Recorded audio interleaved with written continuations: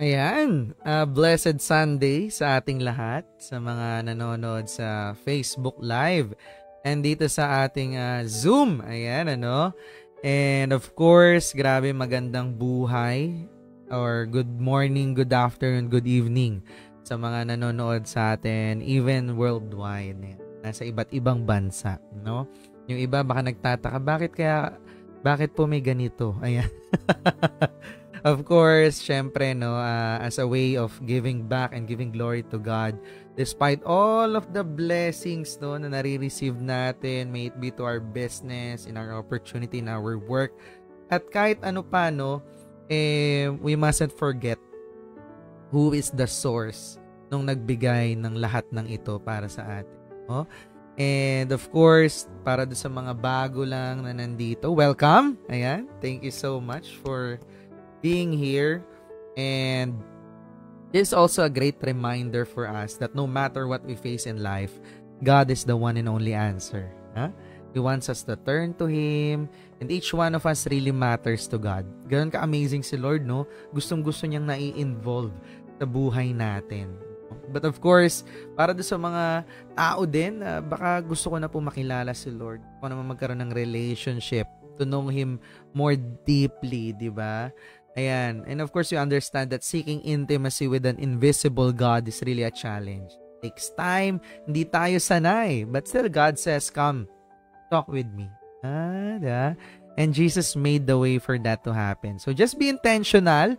Ayan, ano? So, hindi aksidente na dumaan to sa feed mo or baka tinag ka dyan sa ating comment section. We also invite you to be here in the Zoom, no? So, you can ask for the Zoom link dun sa mga nagtatag dyan. Ayan. Mas maganda dito tayo sa loob ng Zoom, no? So, just be intentional. Just stick with it. And, of course, this is a safe space, no? Get around others who can help you, and above all, be assured that God invites you here to grow deeply in your relationship with Him. Ganon ka galing si Lord, that He cares about you so much na siya mismo actually nag-i-invite sa'yo dito. No? Hindi yung mga tao nag-send sa'yo no link na to or baka sinabihan ka na pumasok dito. No? That's God's way, no? Or God used that person para imbitahan ka niya ngayon dito, no? To take steps, baby steps, to get to know Him more intimately. So, there's no specific religion, just pure relationship with God, no? And we always begin this with our grateful Genesis, no? Or our grateful beginning, mga winning moments natin. May it be this week, last month, or this half year, no? Grabe, we're on our half season na this year. So ako, pinagpapasalamat ko lang first and foremost na gift of life, no? Grabe. The mere fact na gising ka, nandito ka ngayon, you still have purpose, kapatid, no? Still have purpose, kasi kung wala ka ng purpose, wala ka na sana, no? Hindi ka na namin kasama dito ngayon. Hindi na namulat yung mata mo kanina. So, thank you, Lord, na agad. And thank you, Lord, for the gift of family, no? Talagang sobrang sarap at gaan sa pakiramdam na meron kang mga sinasalubong na nanay, tatay, kapatid, diba? And of course, I'm grateful for the second family as well. Ayan, no? So that's your community, no? May it be your support system, may it be your church family, no? And I'm grateful for our leaders, no? All kinds of leaders, all kinds of mentors that we have in every aspects of our lives. I'm grateful as well sa gift of time, no? There's really a time for everything. A time to eat, a time to sleep, no? Talagang babalansin mo lang, no? Talagang, and of course, a time for God. No? Kaya ito yung isa sa mga pinaka-importanting araw, no, na sinisimulan natin yung linggo natin with God, no? So, grateful for this live or this Zoom or our spiritual gathering. Imagine, praise God, thank you Lord for technology as well, kasi nagkakaroon tayo ng ganito, nakakanood ka online, no? Kasi baka iba nagtataka, nag-church naman ako bakit pa ba ako sasama dito? Well, of course, no, sobrang sarap din na meron kang small group like this one, na aside dun sa mga narinig mo kanina sa service or sa church, nasusupplement pa dito. Kasi nga ang goal mo naman is mas makilala si Lord. 'Di ba? So, sobrang sarap na meron palang mga ganitong community na pwede kang magtanong, pwede kang may mga makasama, na a safe space, no, to declare your dreams, rants, or anything without judgment. Even your questions, no? Baka may mga bagay na curious ka. It's not a question of doubt, but a question of clarity. 'Di ba? So, yun. Thank you, Lord, for our ano talaga, community, no? Ayun, maraming maraming salamat din talaga kay Lord kasi the privilege, no, para yesterday we had a master class kung tawagin, no, and sobrang blessing lang yung mga narinig namin na para i-share yung ganong klaseng knowledge din as well sa amin, no? And thank you, Lord, na safe lahat, no? Ayan. So, grabe, ang dami ko pa ipagpapasalamat. Baka hindi na naman ako matapos, no? Kung hindi ko. So, baka meron dito gusto mag-share na kanyang mga winning moments. Yan. Ayan. Hello, Gia Lawrence. Hello. Ayan. Alright. So, all has been said somehow, no? Yung mga important things that we should be grateful for. Pero, I just want to add on my end, yung pagiging grateful about a new journey. So yesterday, no, me together with Lawrence had finished yung aming church community class. Yes. No, so that's into the next level of involvement in terms of giving service to the community sa church, no. So and we are looking forward as well on our next level this coming month of July. No, so we had already choose ministry kung saan kami mas magiging involved, Yes. and we are grateful for that, no? Kasi yung skills natin, of course, mas may impart pa natin sa greater community, hindi lang sa business kung nasan tayo involved ngayon, diba? So another thing that I'm really grateful for is, of course, to the life of Lawrence, kasi all throughout, he is really supportive of me on all the things that not only me that I need, but of course to every persons na natatouch namin, no? So grabe yung skills niya when it comes to sharing it to us and to more people. All right, and of course this coming June 15, I'm really grateful because it will be the birthday of my mother. Yes. So 67 years old na siya. And the good news is we will be celebrating it in the church. No? So Wow. it will be the first time. So we will be sharing blessings Galing. to the church and of course sa mga kids as well. Wow. Ayan. So thank you so much, Lord, for everything.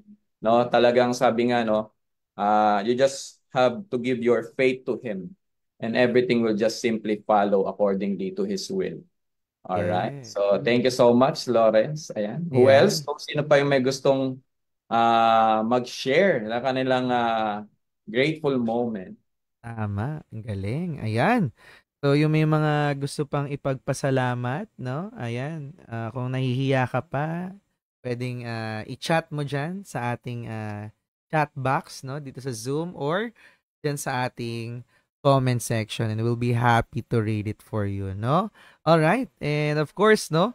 Thank you, Lord, for Pastor Ralph in our session right now, and even Pastor Rodel from our previous session, and our spiritual gathering entitled God Knows Us Well. Ayan. O, di ba? Sobrang ganda.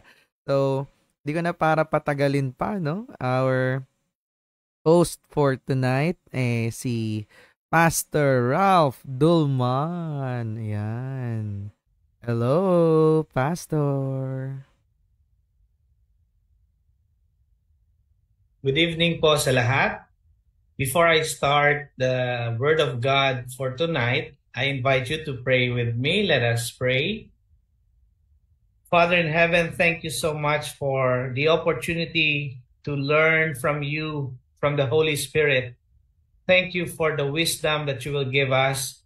Thank you for guiding us by your truth. And thank you that your truth will set us free. Salamat, Panginoon, for your goodness, for your faithfulness, for your grace and mercy every day. And thank you because we have a Father who knows us well and who really cares for each one of us. thank you so much. Be with us. In Jesus' name we pray. Amen and amen. Tonight we will be talking about the story of Jairus. No, June, we anticipate this month the celebration of Father's Day, but I want to have a series about fathers. So sisimulan ko sa story ni Jairus, and it's found in Mark chapter 5 verse 21 hanggang 43. Pero in the middle of it, yung the bleeding woman, yun yung lesson natin last week, no? So I will not tackle it yet now for tonight. So as we go to the life of Jairus, we will learn more about our Father who knows us well. Our God the Father who knows us well. Our God the Father who knows that we need a Savior. That's why He sent His Son, Jesus Christ. And that Jesus Christ, He knows us well because He took the form of man. He understands our journey as human beings, not just because He became human. He took on the form of man, but also He's all-knowing.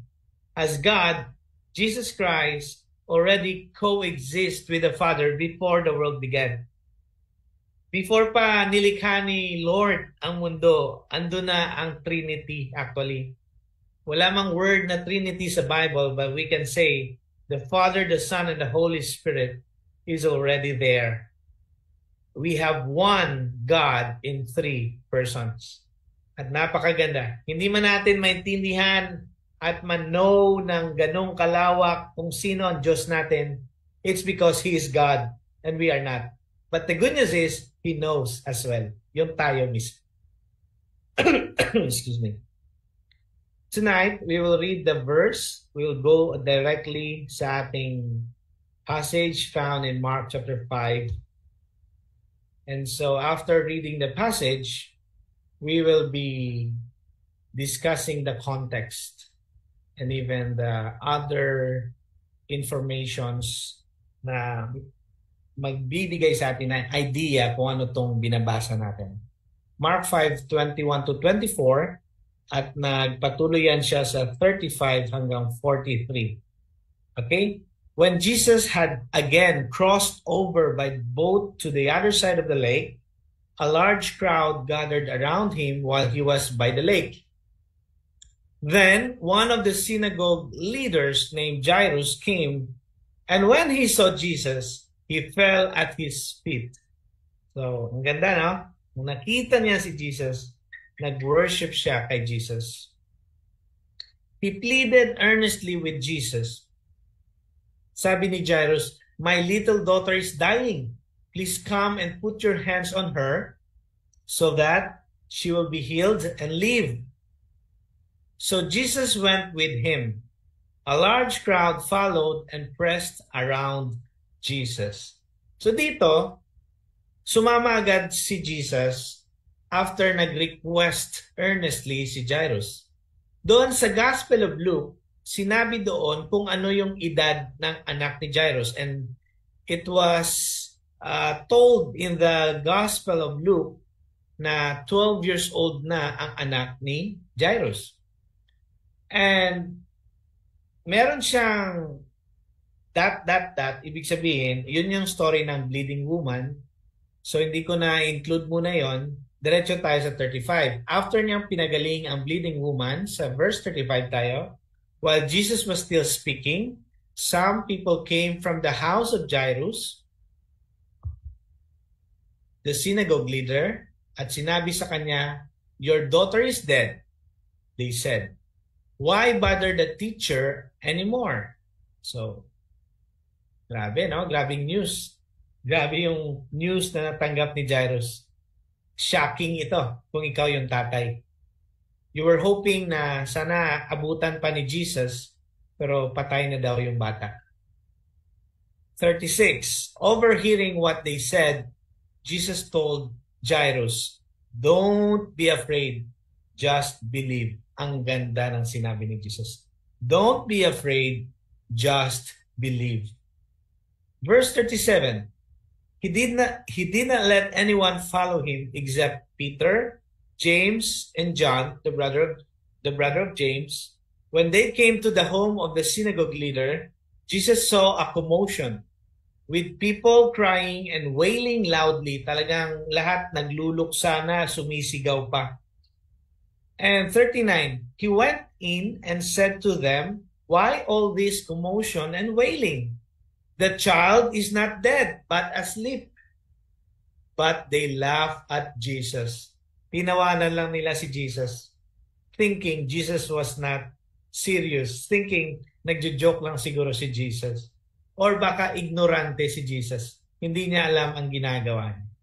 Hindi nila alam din na si Jesus may pakay na pagalingin itong bata, no? Na at that time, patay na.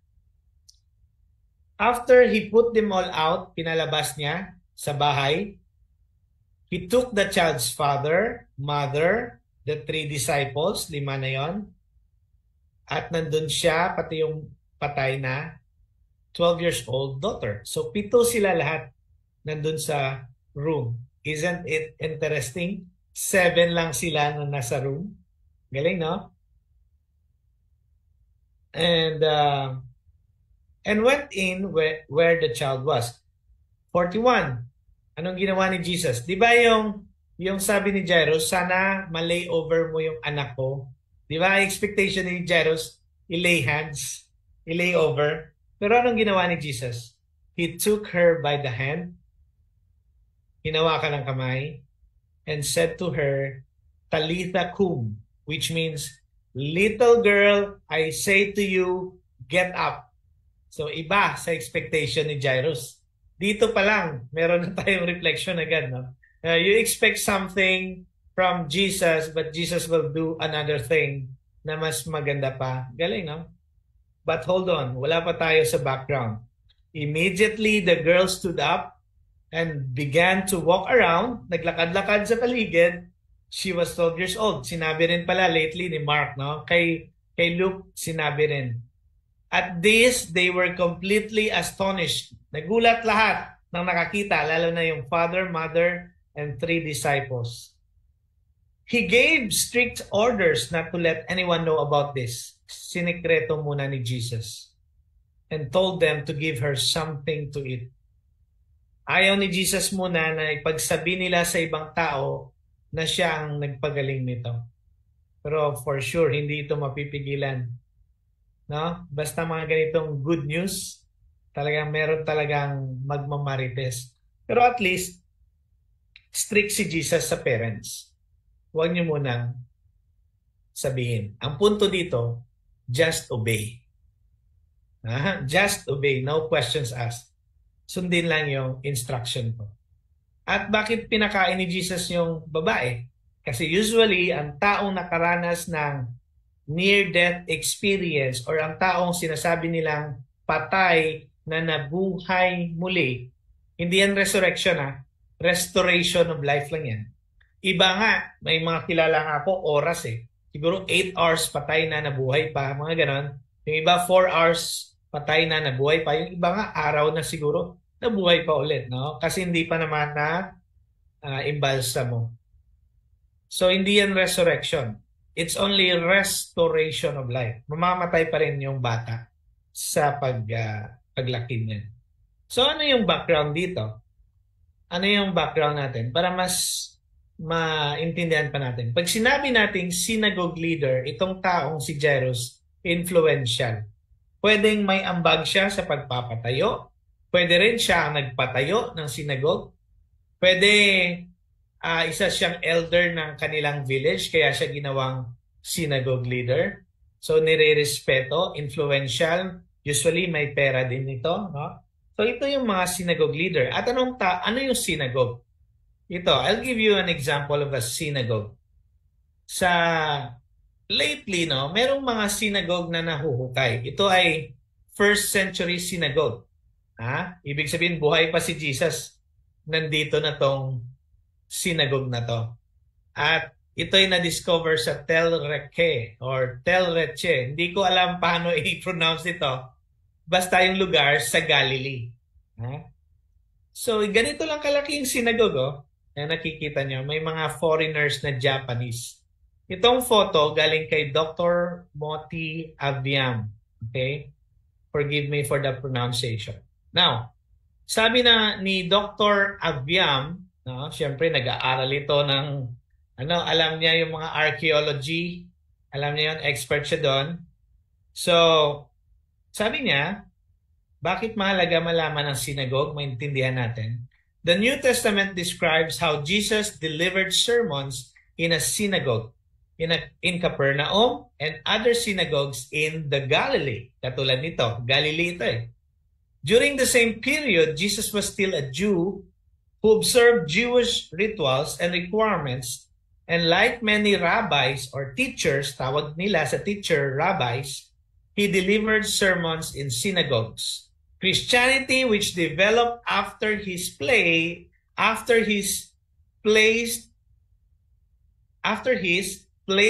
an emphasis on his sermons at synagogues in the Galilee. This makes the place very important for Christians. Kailangan natin ma-discover ano yung synagogue. No? Usually, this is a multi-purpose building na for worship, for ceremonial, na mga ritual ng mga Jew. No? Lahat ng mga other functions ginagawa din dito. For sure, yung kasal or yung hatian ng land, ng mga between families, no? Or may mga kailangan i-reconcile ng mga tao kasi nag-aaway, no? Ang rabbi ang namamagitan. Hindi lang sila teacher eh. Sila rin ay gumagawa ng other functions. So ito, kaya may synagogue kasi hindi naman lahat nakakasimba doon sa templo sa Jerusalem, which in the region of Judea. Ito ay Galilee. Malayo ito. Okay? So alam nyo na kung gaano kahalaga ang synagogue. It's a very important place for every Jew because nandun lahat ng rituals nila ginagawa. Center ng buhay nila ang kanilang religion, which is actually ang religion nila, hindi Christianity, no? Judaism. And sad lang, Judaism doesn't believe in Jesus Christ as the Messiah. Ang nag-believe kay Christ, yung mga Christians later na. Okay, so yun yung background, no? So, sabi ko, bibilisan ko lang eh, no? But anyway, pag sinabi dito sa Mark 5:22, one of the synagogue leaders named Jairus, makita mo, influential siya, pero at the same time, nung nakita niya si Jesus, nagpatira pa siya. Ibig sabihin, nag-submit siya, nag-worship siya kay Jesus. And kahit influential siya, hindi lang siya nag-submit kay Jesus, nag-plead pa siya kay Jesus, Jesus, please, pagalingin mo ang kaisa-isa kong anak na 12 years old. Grabe. So, we can learn, no, na kahit influential siya, ganito yun, no? May reflection muna tayo para mas makonect natin lahat. Despite Jairus' influence and position in the society, anong nangyari? His daughter's condition or circumstance revealed Jairus' helplessness. Ibig sabihin, kahit sino ka pa sa mundo, influential, may pera, maraming bank accounts at malalaki ang pera sa savings mo doon sa bangko, when sickness or death comes, we all discover that we cannot do anything without God. We are helpless without Jesus. Your money cannot help you. Yes, it may prolong you sa hospital or sa gamutan may pambili ka. But when death strikes or sickness strikes, we realize we are helpless without God. Ganon ang realization ni Jairus. Galing, no? Ganon ang realization ni Jairus. Now, let's move on. The Lord knows the troubles of Jairus. That's why, nung in-explain ni Jairus, sana malay hands mo ang daughter ko para siya gumaling, no? Doon pa lang sa pag-share ni Jairus sa nangyari sa kanyang anak, Jesus already knew the troubles of Jairus. Pero bakit ko dinugtungan, God knows our troubles and our triumphs? Saan yung triumphs doon? Ang triumphs doon is this. Si Jairus, synagogue leader. And that's a very big triumph sa buhay ng isang Hudyo. Parang nandun ka sa pedestal pag synagogue leader ka. But again, kahit nandun siya sa taas, sa Jewish culture siya ay nasa taas, hindi siya kulelat sa economic status, sa influence, sa posisyon, sa dignidad. Nandun siya. Panalo si Jairus. Pero yun na nga, God knows also his troubles. Nakita nyo? Usually when I read this gospel, Lawrence, ang nakikita ko lang yung troubles. Na-realize ko, he's a synagogue leader. God knows also his triumphs. Galing, no? Sa buhay natin, God also knows your trouble. God also knows your triumphs. God also knows your successes. God also knows your failures. God also knows or sees your tears. He also sees your joy. Everything in your life, God knows. That's why when you come to Him, explain mo pa lahat ng nangyari sa iyo, paano ka bumagsak or nandito ka ngayon at the bottom of your life because of your problem, God knows. Kahit nandito ka ngayon, successful or hindi ka successful, God knows. And ang nangyari yan, Jesus walked with Jairus. Wala nang questions asked. He journeyed with Jairus. Anong magandang balita dito? Yes, God knows our troubles and our triumphs, and He is willing to journey with us. Wala siyang discrimination. Kung sino lalapit, tutulungan niya. Problema, hindi lahat lalapit. Katulad sa bleeding woman, lahat nandun kasama ni Jesus, pero yung bleeding woman lang yung humingi ng tulong. Di ba? But God knows our situation, that we are helpless. Galing, no? So what can we learn more from this first truth? He invites us to come to Him in times of trouble. Si Jesus, ganun siya kabait sa atin. He invites us to come. Come sa akin. You have troubles. Kahit itago mo pa, I know. I know your trouble. Come to me. And I will give you peace. I will give you rest. Ang tanong, how often do you come to Jesus by faith? Gaano kadalas?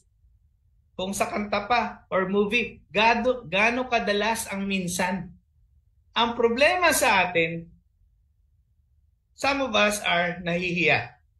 Baka hindi ako tanggapin. Sa kabilang dako, yung iba naman, sobrang confident.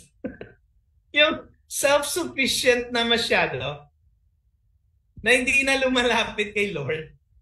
No? Yung isa nahihiya, yung isa naman overconfident. Kaya nga ang tanong ko sa next, what hinders us to come to Jesus?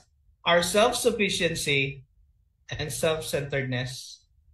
Yung sometimes sobrang kumpiyansa sa sarili, akala natin umiikot yung mundo sa atin, pati si Lord umiikot na sa atin, tayo na yung center of the galaxy, tayo na yung center of the universe, no? Center of the universe. Mali Si Jesus ang center. Kaya nga may kanta, Jesus be the center of it all. Di ba? Siya ang center. Tayo yung nakapaligid lang. Pero sometimes, dahil sa sobrang self-centered natin, feeling natin, i-bless palagi tayo ni Lord ng lahat na lang, puro positive na lang tayo. We're not even thinking na pwede rin mangyari ang tragedy like this kay Jairus, di ba? Nasabihin mo, ako nga, leader din ako sa church si Jairus, leader din naman sa church. Pero, nangyari hindi maganda, di ba? Muntik na mamatay. At actually, namatay ang kanyang anak. Sobrang faithful ito sa church. Pero merong kalamidad na nangyari sa kanyang buhay. Di ba? Sometimes we don't come to God because we thought we are self-centered. And so, pag self-centered ka na at hindi na sinagot ni Lord yung prayer mo, feeling mo, ayoko na. Self-centered Ay, hindi na ako napansin dyan sa church na yan. Ayoko na. Hindi na sabi na ako yung tumulong. Ay, hindi man lang ako pinangalanan sa PowerPoint na isa ako sa mga leaders ng church. Ayoko na. Self-centered. Ang isa pa, self-sufficient nga. Ito pa ang nakakalungkot sa mga simbahan na sobrang laki.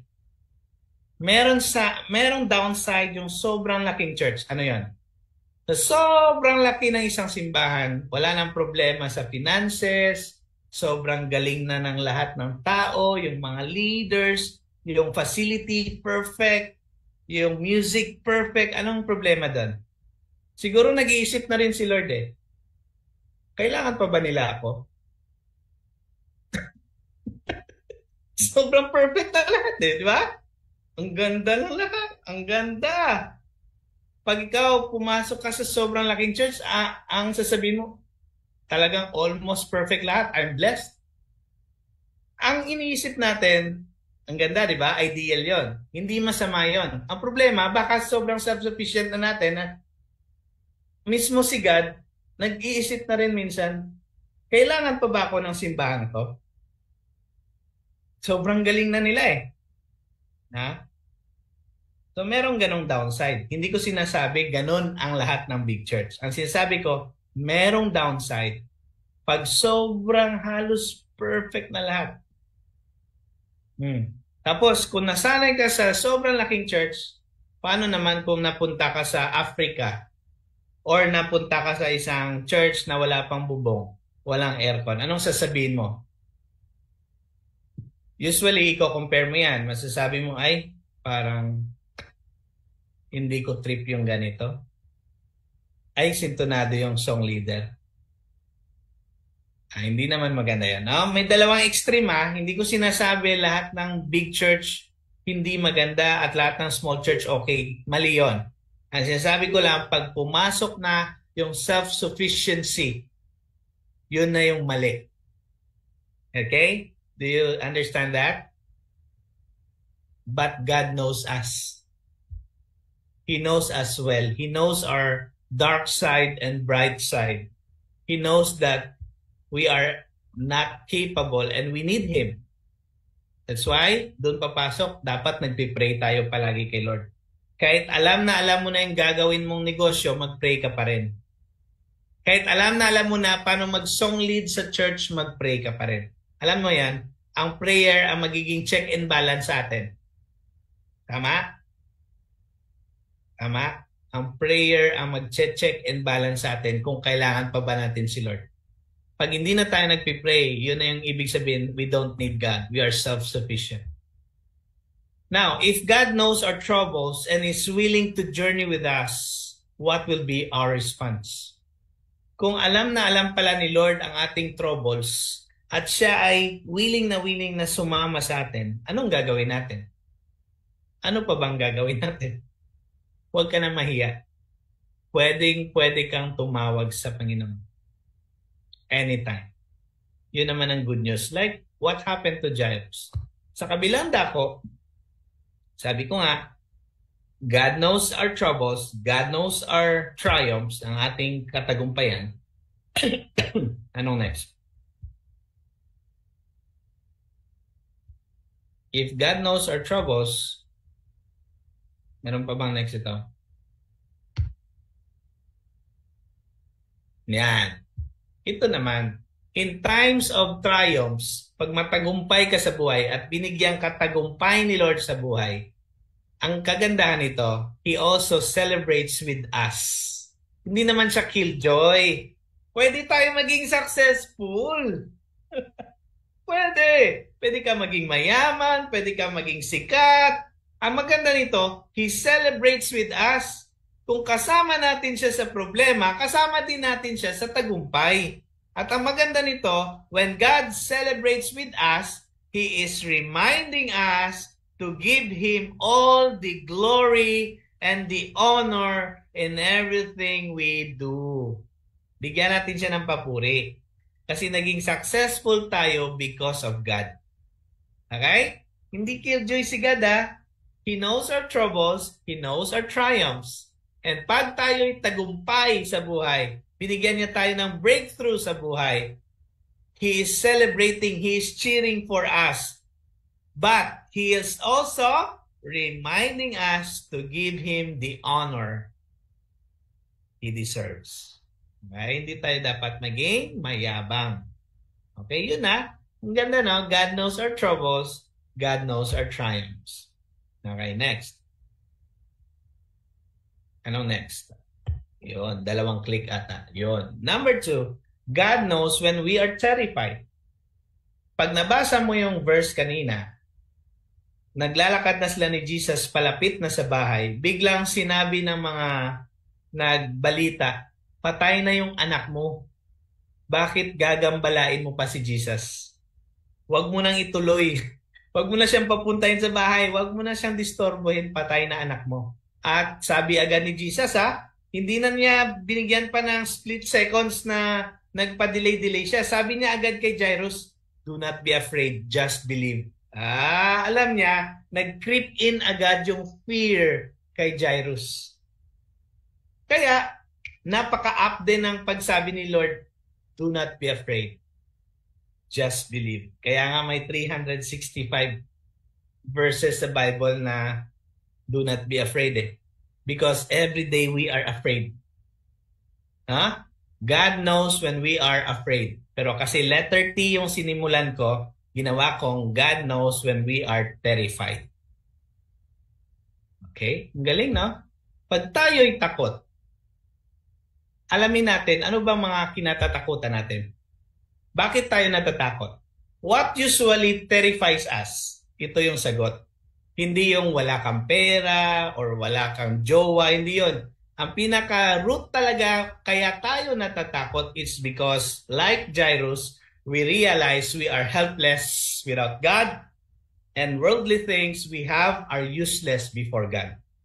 Kahit marami ka pang pera, marami kang ari-arian, marami kang mansyon, kotse, lahat na, marami kang kaibigan na matatalino, may pamilya kang mga doktor. When tragedy strikes, when death strikes, we are helpless and everything we have is useless. Yun talaga, kaya tayo natatakot. Yung ma-realize mo, Lord, hindi ko kaya to. I think na-realize din ni Lawrence yan, no? Hindi man ako nagpaalam kay Lawrence nung namatayan siya ng grandparents. Siguro na-realize mo rin, Lawrence, no, na anin mo pa yung pera. May maitutulong ba talaga ang pera? Yun yung mga tanong Kung may pera ba ako, na-save ba sila? Mga gano'n, no? Or kung may pera ka na, siguro yung tanong mo naman, makakatulong ba to sa kanila? No? Doon natin nare-realize when death comes, sickness comes, tragedy comes, calamity comes in our lives, we realize we are helpless and everything we have, the worldly things we have, are useless. Kahit pasikat ka, mayaman ka, wala. Kahit matalino ka pa nga we are useless without God. Grabe, no? Pero God knows when we are afraid. Yun naman ang good news. Kaya sabi sa Psalm, tingnan nyo, He that dwelleth in the secret place of the Most High shall abide under the shadow of the Almighty. Parang ano pala siya, agila, si Lord. When we dwell with God in the secret place, pag sinabing secret place, we worship God na intimate ba talaga? Yung talagang binubuhos natin yung heart natin. No? Pag sinabing secret place, sa akin naman, simpleng pagkaintindi lang, hindi to scholarly simple lang, is you worship God secretly. Yung hindi ka nagpapakitang tao. You just pray privately. Ito yung sinasabi ni Lord na pag nag-pray ka, magtago ka sa closet mo. Ito yung mga mas intimate na mga worship time And sinabi dito, when we dwell under the shadow of the Almighty, ibig sabihin sa presensya ni Lord, no? We go to God, doon tayo umiiyak, doon tayo Doon din tayo nagsiselebrate kung tayo may success. Lord, thank you so much. Thank you, Lord. Hindi lang naman tayo nagpipray kung may problema, ha? Nagpipray tayo, may problema or may success, we go to God. And naalala ko, yung dwell under the shadow of the Almighty, ito yung time na si Mary, sabi niya, Lord, how can this be? I'm a virgin. Hindi pa naman kami nagsama ni Joseph. Si Mary, the earthly mother of Jesus. Di ba? Sabi niya, how can this be? I'm a virgin. Sabi ng angel sa kanya, the Spirit, the powerful presence of the Most High God will overshadow you. Ito na yun. The same essence. Overshadow means yung kahinaan mo, Mary, tatakpan yan, tatabunan yan ng power ni God. Na kahit imposible, mga anak na virgin, mangyayari at mangyayari ang purpose ni God. Anong ibig sabihin ng abide under the shadow of the Almighty? Ito yon. If you think of the story of Jairus, ito yung nangyari. The impossible becomes a possibility. Patay na eh. Pero naging posible pa. Nabuhay pa. Ano pa? Trials become a testimony. Ito yung mangyayari sa atin when we abide under the presence, under the shadow of the Almighty God.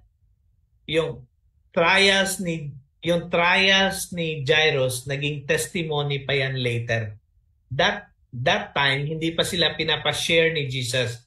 Pero for sure, after a while, lumipas ang weeks, ang buwan, ang taon, for sure, nag-share na rin sila na yung trials nila noon, naging testimony na ngayon. Marami ako yan na nakakausap sa mga one-to-one ko. Nag-uusap kami, down na down siya. After a year, wala na, lumipad na. Sa tulong ng Diyos yun, hindi yun ako ha. Yun sinasabi ko eh. When the shadow of the Almighty God or the presence of a powerful God embraces us, all our weakness are gone. Ano pa? A challenge become an opportunity. To Jairus, it's challenging. Patay na anak niya. But it became an opportunity for him to see Jesus' miracle firsthand. Siya yon. Pinakita ni Lord sa kanya at sa asawa niya at sa 3 disipulo na meron pang pag-asa. Pinakita sa kanya ang miracle. Ano pa? In the case of Jairus, fear becomes faith, or fear will be turned into faith.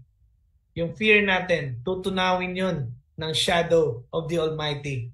Tutunawin yun ng miracle, ng presensya, ng grasya ng Diyos. At yung fear na yon, mawawala na, magiging faith na yon sa Panginoon. At ang isa pa, our worst situation like Jairus will be an avenue of worship.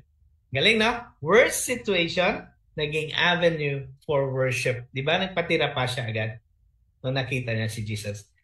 Na-realize niyo ba na ang true worship happens when we are experiencing troubles. True worship happens. True, intimate, and meaningful worship happens every time there is a breaking from the Lord. Kung saan tayo,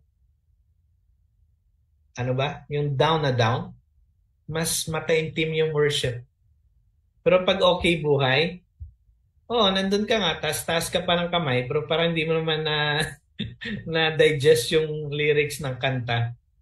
Isn't that true? Di ba? Daming taas-taas ng kamay, hindi naman lahat ang utak nasa kanta talaga or nasa Panginoon, di ba? Number 3, God knows our tears. Wala na.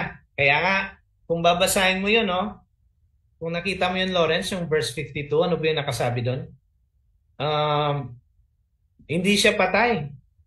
Kasi yung mga tao, nagwi-wail, nagigrieve, sa sobrang iyak, sumisigaw pa nga. Pero sabi ni Jesus, hindi pa siya patay, natutulog lang yan. So, nag-promise. Kaya nga nag-promise pa si Jesus kay Jairus bago sila makarating ng bahay, sabi niya, don't be afraid, just believe. Kasi nga, God knows our tears. Alam niya yon. Kahit yung mga secret tears natin, alam ni Jesus yun. Kita niya yun. Lalo na kung umiiyak tayo dahil ginawan tayo ng mali ng ibang tao. You know what? That tears will be turned into praise. Kaya nga mayroon pang verse sa Bible, if I remember it right, sinasabi, though sadness or though mourning, though crying will last for a night, but joy comes in the morning. Grabe na. So, umiyak ka man ng buong gabi, pero dahil sa grasya ng Diyos sa umaga, merong pag-asa, merong joy galing sa Diyos. Because He knows our tears. Kaya sabi sa Psalm 34:18, the Lord is close to the brokenhearted. He rescues those whose spirits are crushed. Galing, no? The Lord is close to the brokenhearted daw. Brokenhearted ka ba? Close si Lord sa'yo. Pero, may reminder ako, there are two kinds of brokenness. One, broken ka dahil fool ka. Or may ginawa kang foolishness. That's why you're being harmed. Or you are being ridiculed by people. May ginawa ka kasing kalokohan. Ang isang brokenness, ito yung gusto ni Lord at close siya sa mga taong ganito. You're broken because you're faithful in the midst of persecution. Kahit pinipersecute ka na bilang Kristiyano, you remain faithful to God. Yun yung gusto ni Lord na brokenness, ha? Hindi yung foolishness. But broken because of faithfulness. Are you faithful to God? Kahit hindi siya nakatingin. Nakatingin pala si Lord sa lahat. Kahit hindi nakatingin yung tao, are we faithful to God? Kahit walang pumapansin sa ginagawa mo para sa Diyos, are you faithful to God? Now, hindi ko mabasa lahat to. Nangyari dito. Sobrang babasa, no? Sinabi dito, God, thank you so much. He encourages us in the midst of hopelessness. Galing, no? Kaya nga, God is close to the brokenhearted. Meaning, ini-encourage na tayo sa gitna ng hopelessness. Di ba hopeless situation na yung kay Jairus? Hopeless na yon, patay na eh. But how God encourages us? Listen, pag hinang-hina ka na, number one na encouragement, saan manggagaling? Sa living word of God. Kaya basahin natin ang salita ni Lord. Basahin natin everyday ang Bible. Meron naman kayong Bible app sa cellphone. Bakit hindi pa mabasa yan, di ba? Natutuwa nga ako nagpo-post kayo ng mga Bible app verse for the day. Ano pa? Pag hinang-hina ka na, discourage ka na, God will encourage you with His wondrous works. Magpapakita sa iyo ng miracles. Ipapatikim niya sa iyo ang miracle para ma-revive ka na naman. Pag hinang-hina ka na or takot ka na or grabe na yung iyak mo sa Diyos, another encouragement, ito yon, maganda, His refreshing presence through the Holy Spirit. Na hindi mo maintindihan, nandyan yung Holy Presence niya, lalo na nung down na down ka. At ito pa, huwag mong kalimutan, palagi kong sinasabi to, God will encourage us through His church. Kaya huwag ka namang umabsent. Pumunta ka sa lokal mo. Sa simbahan. Sa totoong simbahan, syempre. Sa nagtuturo ng Bible. Huwag kang pumunta sa nagbabawas ng turo ng Bible at nagdadagdag ng turo ng Bible. Doon ka sa church na tinuturo ang buong Bible. Yung turo ni Jesus Christ. Because our fellow Christians will encourage us also. And most of the time, God will use people to encourage us. Okay ba yan? God knows our tears and He will encourage us with so many ways. Ito, 4 lang yung binigay ko sa iyo. 4 lang yan. Marami pa. Okay. Let's move to the last truth. Akala ko 15 minutes lang. Hindi pala. God knows our tendencies. Ang ganda kasi ng message ni Jairus eh. God knows our tendencies. Ano ba itong pinag-uusapan natin, Pastor? Bakit about tendencies naman yung ginawa mo? Ito yung sinabi ni Christ. After niyang binuhay yung bata, nag-instruction siya. Winar niya. Stricto siya. Sabi niya, wag na wag yung sasabihin ha. Bakit? Alam ni Jesus ang tendency ng tao. Pag may miracle, pronounce agad. Pag may bagong sapatos, i-post agad. Parang ako, no? Binigay lang yun. Pag may breakthrough sa buhay, i-post agad. ATM, andito ako sa Boracay. Mga ganon.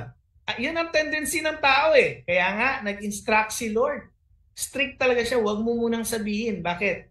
Yun yung sinasabi na messianic secret. Huwag munang ipaalam kasi ipiprepare niya pa ang disciples niya bago siya mapako sa cross. Okay? Yun yung sinasabi na huwag muna. Huwag muna. So dito na natin malalaman na God knows our tendencies. Pag merong blessing, syempre i-announce agad natin. Kaya niya sinabihan, huwag muna. Ano yung punto ni Jesus? Excuse me. Ang punto ni Jesus is this. Hindi naman sa ayaw niya palagi ipaalam yung mga good things sa buhay natin. Ang punto niya is this. Kung anong instruction, sundin. Okay? Kung anong pinapagawa, sundin. Pag sinabing ipagsabi, ipagsabi. Pag hindi ipagsabi, huwag ipagsabi. Okay ba yan? Yun yung punto ha. Hindi sinasabi na hindi na tayo mag-share. Sinasabi, obey lang. Obey kung anong pinapagawa, yun yung i-obey natin. Okay? At isa pa, yung tendencies is, yun na nga. I-explain ko pa mamaya ano yan. Sabi sa Psalm 119:11, I have stored up your word in my heart. Tinatago ko, parang bangko, yung puso ko, dito ko tinatago ang salita ni Lord that I may not sin against you. Para hindi ako magkasala sa Panginoon. Kailangan pala yung instruction ni Lord. Kasi ang tendency natin, pag wala ang instruction ni Lord, katulad ng instruction ni Jesus kay Jairus, nagkakasala tayo kahit nagkakaroon na tayo ng mga miracle sa buhay, nagkakasala pa rin. No? Yun ang tendency ng tao eh. Ano pa? That is why God gives us instruction for us not to give in to our tendencies. Ano bang tendencies natin? Kanina pa ako nagsasabi ng tendency. Ito yon. I-post ko na. The tendency to worship our success. Ito yung problema. Yung tendency to worship our success. Pag binigyan tayo ng success ni Lord, ang tendency natin, binubuhos na natin lahat ng oras natin sa success. That's our tendency, which is bad tendency. Isa pa, pag binigyan tayo ng breakthrough or success ni Lord, usually sinasamba na natin sarili natin and we forget about God. Yun yung tendency natin. Naalala nyo, merong isang judge sa Bible. Tinawag siya ni Lord para maging judge or leader ng Israel. Ang nangyari, nung naging successful na siya, alam mo yung kanyang yung parang breastplate, yung pag sa away, merong protection dito na parang sometimes gold, di ba? Gold na mga breastplate or bronze, no? Dahil merong time na nanalo sila ng ilang beses sa kaaway, alam mong nangyari, yung mga tao, nung nilagay na ng judge na yon, no? If I'm not wrong, that judge is Jephthah. Si Jephthah, nung nilagay niya na, si Jephthah ba yun? Or si Gideon? Correct me if I'm wrong ha. But yun na nga, judge siya, na nung nilagay niya na yung kanyang breastplate, no, kanyang armor doon sa isang place or tent, winnership ng mga tao ang kanyang armor instead of God na nagbigay ng victory sa kanila. Which is siya rin ang naging reason bakit nagkaroon ng idolatry, sinamba ng ibang tao yung kanyang breastplate or armor. Kasi nilagay niya talaga sa center eh. Kasi nanalo sila sa away eh. Naging idolized, naging idol nila yung kanyang success. Yun yung problema sa atin. When God gives us success, our tendency is to worship our success. Ito pa, our tendency to dwell in the past. Ano ba yung past mo, kapatid? Is it a good past, a successful past, or a broken past? Huwag kang mag-dwell doon. Sabi nga ni Lawrence, huwag mong tambayan yun. Yun yung tendency natin eh. Pag down tayo, bumabalik tayo sa past. Wag na natin, move forward na tayo. Hayaan na natin yung past. Meron pa tayong tendency. Tendency to be anxious of the future. Kanina, past, no? We are also worried about the future. And it's a sin to worry or be anxious. Isa pa. We have a tendency to act foolish in the present. Pursuing irrelevant goals. Ang dami nating ginagawa, to-do list, pero hindi naman yon ang pinapagawa ni Lord. Worldly things lang yun. Wala yung relevance sa next life. Wala siyang merit sa langit. No? It's foolish to pour out all our strength, our investment, our creativity, our intellect, our money to things that are irrelevant to heaven. And it's foolish to be blinded in the present of the worldly pursuits in life. Meron pa tayong tendency. We have the tendency to disobey instead of living in faithfulness to God as our response to God's grace and faithfulness towards us. No? Instead na mag-obey tayo, sinabi ni Lord, ito yung instruction niya, i-obey dapat, hindi tayo nag-obey. Ano bang mga pinapagawa ni Lord? Honor Him. Obey Him. Honor Him with your wealth. Disciple, make disciples. Ginagawa ba natin yan? Are we honoring God by making disciples? Are we honoring God with our business? Are we honoring God with our marriage? Are we honoring God with our lips, with our speech, with our actions and attitudes? We should obey God and honor God as our response to His faithfulness. Yun pala yung tendency natin. That's why mag-ingat tayo. And indeed, we need the Holy Spirit to guide us. Tapos na, 1 oras pala to eh. Hindi ako nagrereklamo ha. Nagiging conscious lang ako sa time nyo. Ayoko yung sobrang tagal din no? Pero ang ganda kasi ng story no. Because God knows as well. Ito na yung challenge sa atin. 4 na truth, 4 na challenge.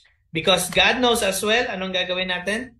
Let us lay down all our burdens to Him. Success man yan or burdens or triumphs. Trials or triumphs. I-lay down mo yan. Bakit? Alam nyo ba na kahit yung tagumpay mo, pag matagal mo nang kinikerry-carry sa heart mo, magiging burden yan. Alam mo ba yon? Magiging burden. Our triumph and trouble can become a burden if we keep on carrying it for a long time in our hearts. Hindi dapat ganun. Temporary lang yung success. And again, sabi pa nga ng iba, success is a moving target. Pag tinamaan mo to, meron na namang iba. Huwag mong i-carry yung success sa heart mo. Magiging pabigat yan. At sasabihin din ng ibang kasama mo, wala ka na bang bagong milestones? Palagi ka na lang 10 years ago. Wala bang bago? Ganon din sa testimony sa Panginoon. Palagi ka na lang yung nanalo ka sa ganito, nagkaroon ka ng checking ganito. Wala ka bang bago? Lalo na yung mga bagong testimony na may nasiran kang ibang tao, lumago sa Panginoon, nagdi-disciple na rin siya ngayon. Actually, yun yung mga nag-matter sa Panginoon eh.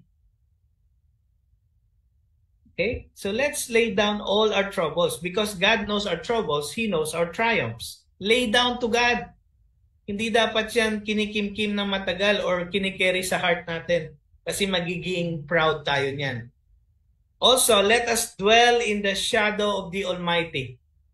Kasi hindi natin kaya ang mga pangyayari sa buhay. Like Jairus, hindi niya kinaya ang burden na namatay na yung daughter niya. Buti na lang, sabi ni Jesus, do not be afraid, just believe. Galing na. So let us dwell in the presence of the Most High. Mag-pray tayo palagi sa Panginoon.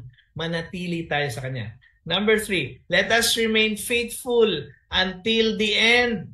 Despite of, Despite of the troubles we go through. remain faithful sa Panginoon. Ha? Kahit anong mangyari, maging faithful tayo sa ating Panginoon kasi ang Panginoon faithful sa atin. And lastly, let us abide in His Word. Remain in Christ's love as we walk in the Spirit until our task is done. Kailangan natin ng salita ni Lord. Kaya nga may spiritual gathering. May simba pa kayo every morning sa Sunday or afternoon or gabi. Iba pa yung spiritual gathering. Kasi we need to abide in the Word of God. We need to remain in the love of Christ so that we can walk in the Spirit hanggang matapos ang pinapagawa ni Lord sa buhay natin. Maging successful man yung pinapagawa ni Lord o hindi, ang punto ni Lord, tapusin. Be faithful. Kasi yun ay magagawa lang natin through the help of the Holy Spirit. Again, nahirapan ka ba sa journey mo ngayon? God knows you and He knows you well. And He is so willing to journey with you and to show you the breakthrough you need to witness. Ganon si Lord. Papakita niya sa iyo ang breakthrough before your very eyes. Katulad nung tatay at nanay at ng 3 disciples ni Christ, nakita nila paano binuhay ni Jesus ang daughter na patay na. Praise God.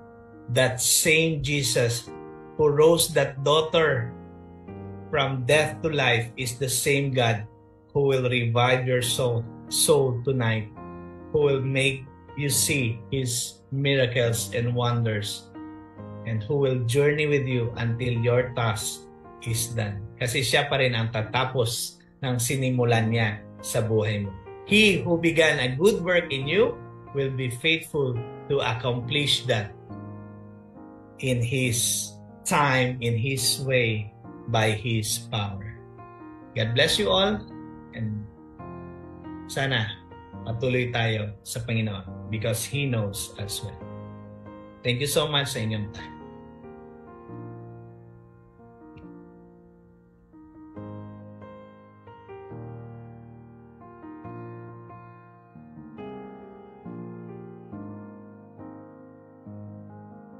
Ayan.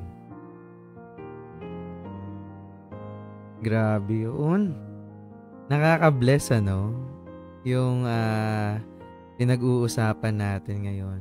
Kasi technically itong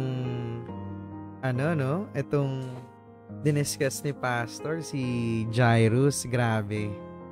Kaya ako nabe-bless kasi imagine si Jairus ay kung ikaw yung nasa posisyon niya, no? Habang inaantay, 'di ba?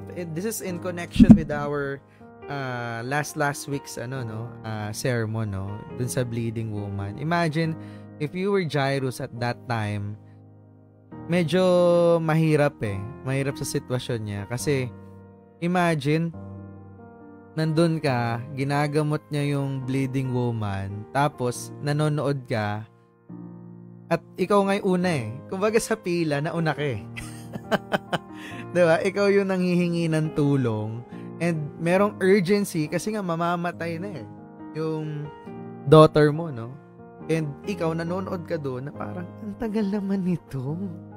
Parang sinasayang nitong babaeng to yung oras ni Jesus. Dapat magamot niya na yung daughter ko diba? Pero doon pa lang makikita mo na agad na again, God is never slow. Hindi siya mabagal, hindi siya matagal. But, matagal siya sa paningin natin. No? Yun yung kadalasan nangyayari Kasi kung ikaw yung nandun sa sitwasyon na yun, yun din ang mararamdaman mo bilang tao Ang tagal. Ano ba to? Diba? Yung parang, ikaw, yung, halimbawa, if you're a very busy person at alam mong mahalaga yung oras mo, it's the same Diba na parang, ayoko ng pabagal-bagal, di ba? Yung mga gano'n ka pa Pero, kapag may mga request ka kay Lord, di ba? Hindi pwede pala yung gano'n. No?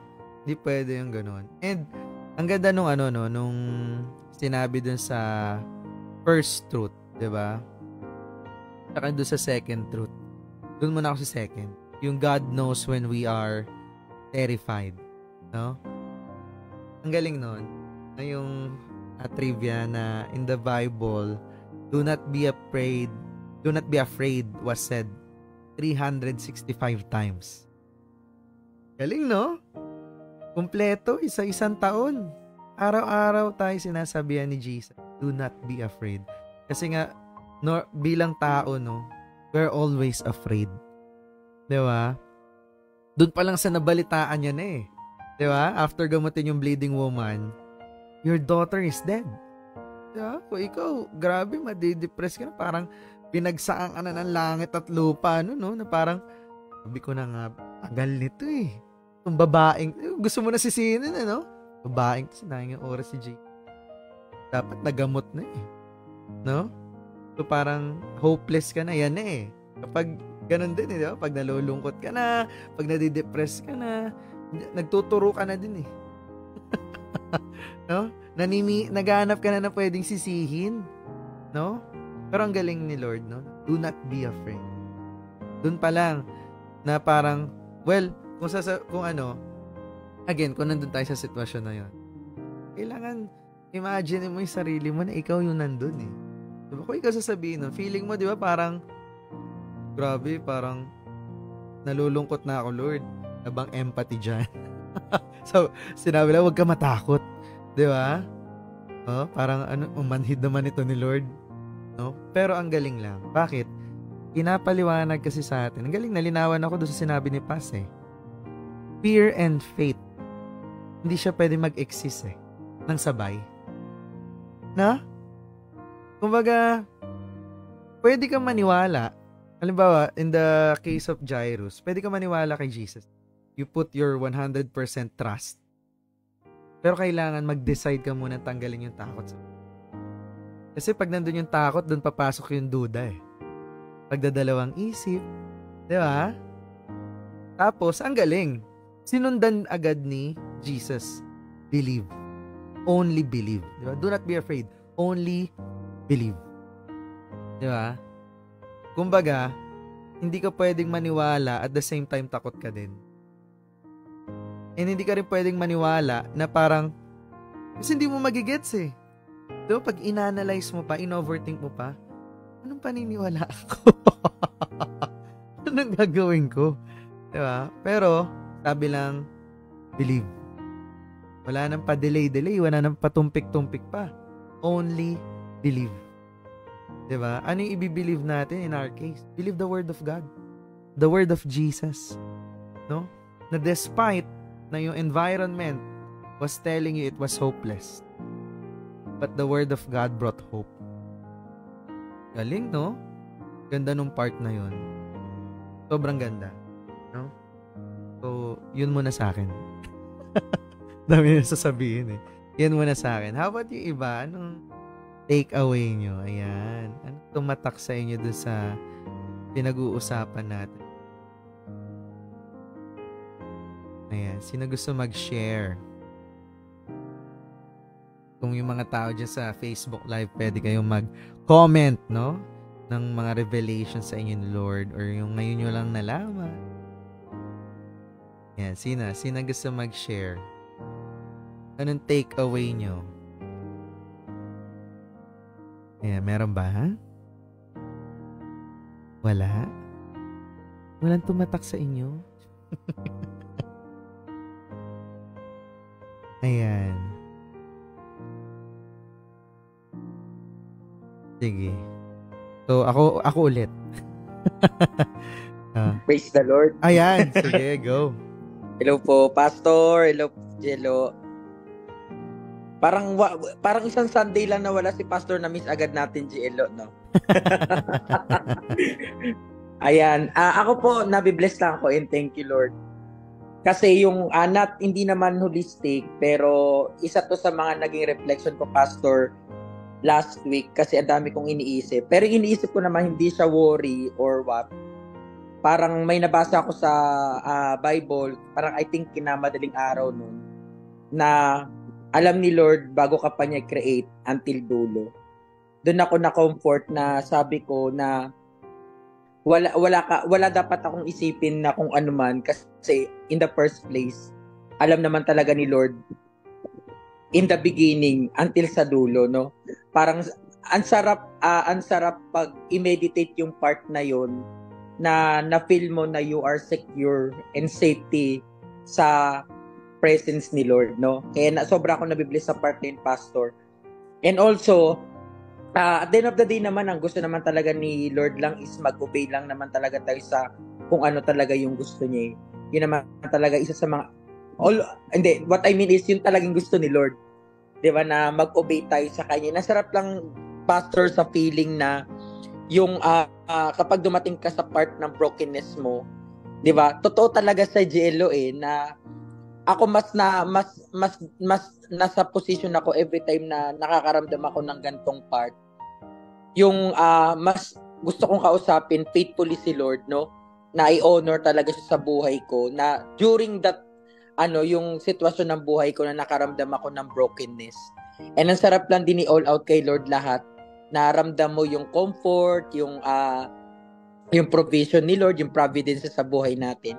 And Pastor, ako, isa sa mga na-highlight ako ngayon, yung sa result, Pastor, na sinabi mo yung blessing. Ako, ito yung prayer ko talaga na sabi ko, Lord, if itong result na ibibigay mo sa akin, maging burden siya, I accept na wag na lang po ituloy.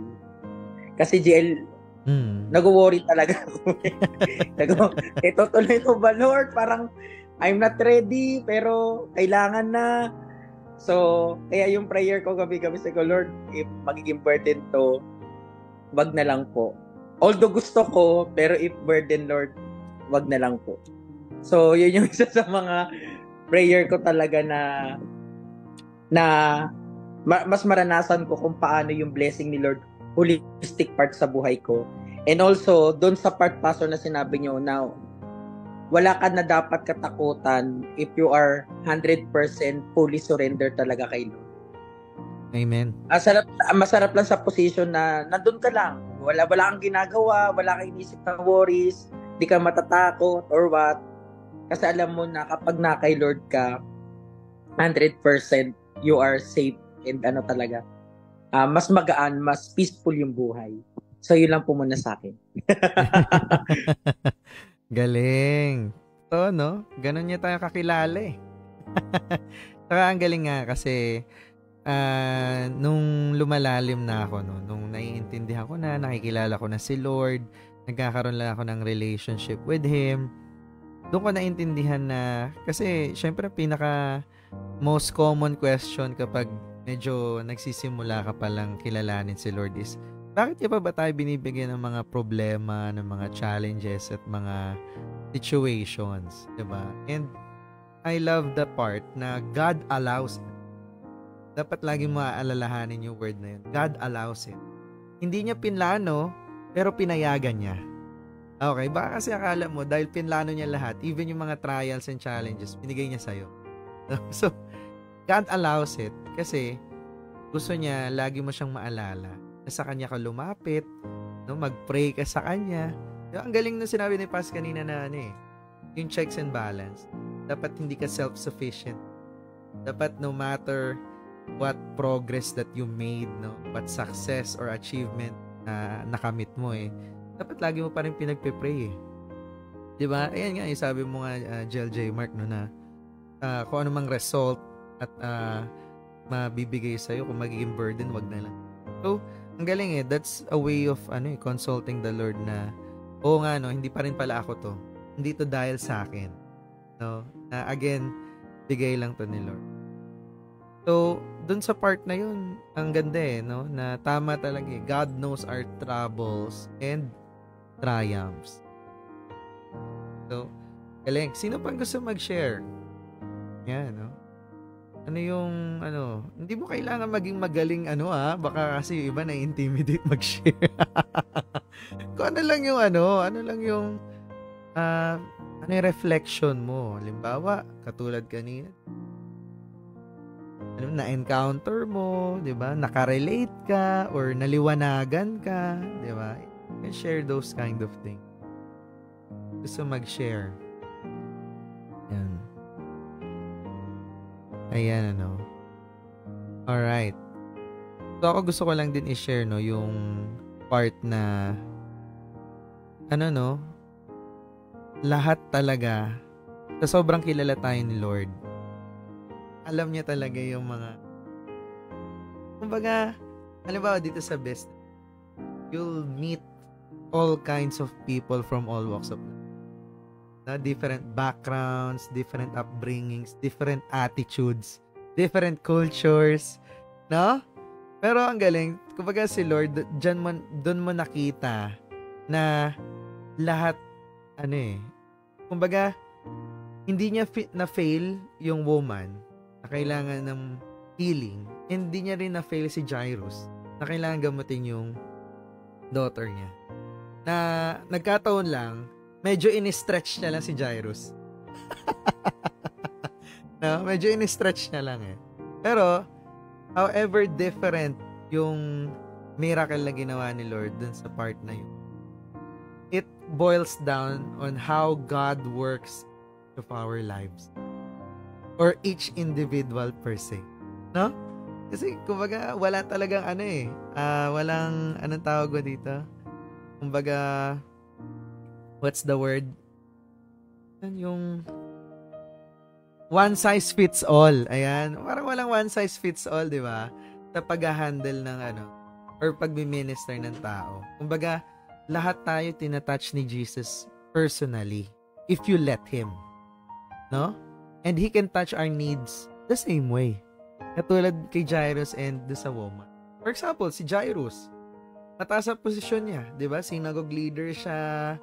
Pero imagine, in a snap, mamatay yung daughter niya, parang in all of those 12 years of success, wala pa rin eh. In the face of trial. No? Yung woman, kabaliktaran. This Jairus, 12 years of success. Yung woman, 12 years of agony. Na parang di na magagamot yung sakit niya. Di ba? Si Jairus, importanteng figure, di ba? Synagogue leader. Yung woman, nobody. Hindi nga natin alam pangalan niya eh. Kaya nga woman lang eh. Di ba? Si Jairus, dahil successful nga siya, leader siya, malamang mayaman din siya. No? Yung woman, mahirap. Bakit? Kasi ginastos niya na lahat ng pera niya sa doctors eh, di ba? Si Jairus, nilapitan si Jesus publicly. Yung woman, palihim pa. Galing, no? Kumbaga yung contrast, no? Kumbaga si Jairus, akala niya naman si Jesus, di ba? Yung mga paniniwala niya, kailan i-lay hands pa or what, may expect siyang gawin si Jesus. Pero si woman, ano lang yung naisip niya? Kailangan niya lang mahawakan yung damit or yung garment ni Jesus. Grabe, no? Galing, no? Ito pa malupit. Nag-respond si Jesus do sa woman immediately. Diba? Pagkahawak niya, boom! Galing na siya. Pero, si Jairus, may delay. Galing na. Yung daughter ni Jairus, gumaling secretly. Pa-closed doors. Yung woman, pinagaling publicly. Oh, yung galing, no? So, doon pa lang nakaka-bless na agad doon sa part na yon. Talagang si Jesus ang nakakaalam kung ano yung bagay at yun, perfect plan for you. Tama eh, si JLJ Mark eh. Bago ka palang ipanganak, alam na eh. Start to finish. Finish na. Ayan. O, may mga gusto pa bang humabol, no? Yan. Huwag mong sarilinin yan, no? Maganda, sinishare mo sa amin yung NGL Lo, dagdag Yes. ko lang. Yung sa tendencies na sinabi ni Pastor, dapat, for me, dapat talaga maging maingat eh. Totoo. Kasi minsan, di ba yung sinabi nga din ni Pastor, minsan yung result natin, nakakalimutan na natin na dapat focus pa rin kay Lord. Yung sa ganong part, no? Na minsan na nawawala tayo dun sa alignment na dapat kay Lord pa din. Yung ganon, no? Totoo. Na minsan kasi nakakalimutan na natin sobrang grabe yung blessing, grabe yung mga nangyayari, grabe yung results, and etc. Nakakalimutan natin na minsan nakakalimutan natin dalhin yung mga paa natin na dapat kay Lord pa din. Amen. So siguro yan yung isa sa mga sobrang importante na takeaways ko, isa sa mga takeaways ko na si Lord pa rin talaga. Tama. Parang sa panahon na nararanasan mo yung ganyan, mas ibalik mo pa rin yung sarili mo kay Lord. Kasi at the end of the day, yung mga results naman na meron sa mundo, the truth is, hindi naman talaga yan permanente naman yan. At saka hindi naman dahil dyan bibigyan tayo ng crown ni Lord dun sa sa heaven eh. Tama. Diba? Kung ano pa rin talaga yung ginawa natin na yung calling and yung mission natin sa harapan ng Panginoon to share the gospel. Totoo yung sinabi ni Pastor eh.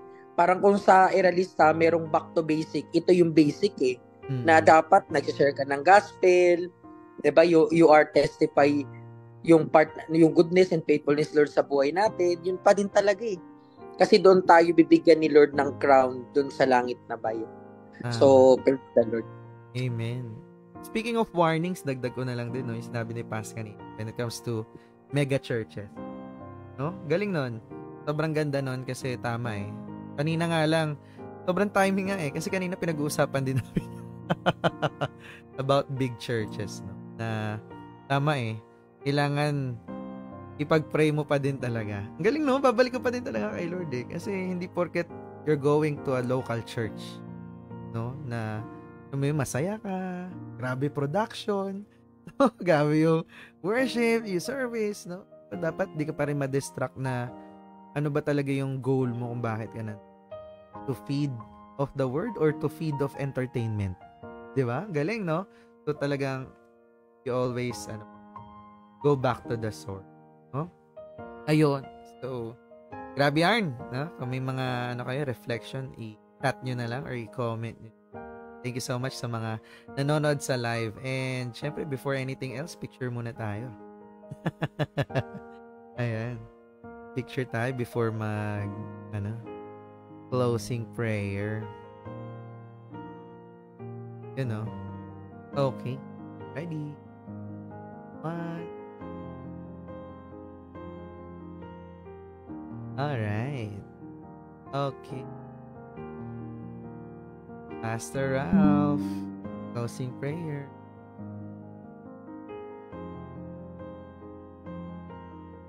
Yes, sa prayer. Our Father, you know us well from the inside out. You know our weakness. You know how to strengthen us. You know how to encourage us. You know how to empower us. And you know also how to rebuke and correct us if we are going astray. Lead us back to you. We repent from every sin, from every rebellion we do, from every doubt, from every worry we have. Forgive us, Lord. Give us a heart that is obedient to you. And Lord, thank you so much for journeying with us. Thank you so much for doing miracles, performing miracles before our very eyes. The moment weak in our spiritual life, we are grateful to you because you encourage us with your word, with your presence, and even with your miracles. Salamat, Panginoon. And now, as I raise my hand to these people who are here, may you bless them, Lord, with your presence. Guide them with your word. Be with them and give them grace in their success so that they will be humble, and give them grace in their downfall and tears so that they will be strong. And now, may the presence of the Holy Spirit be with you all, bless you and make you a blessing to many others. In the name of the Father, Son, and the Holy Spirit. Amen and amen. God bless you all. See you next. Thank you, Pastor. Thank you po, Jello, everyone. God bless po.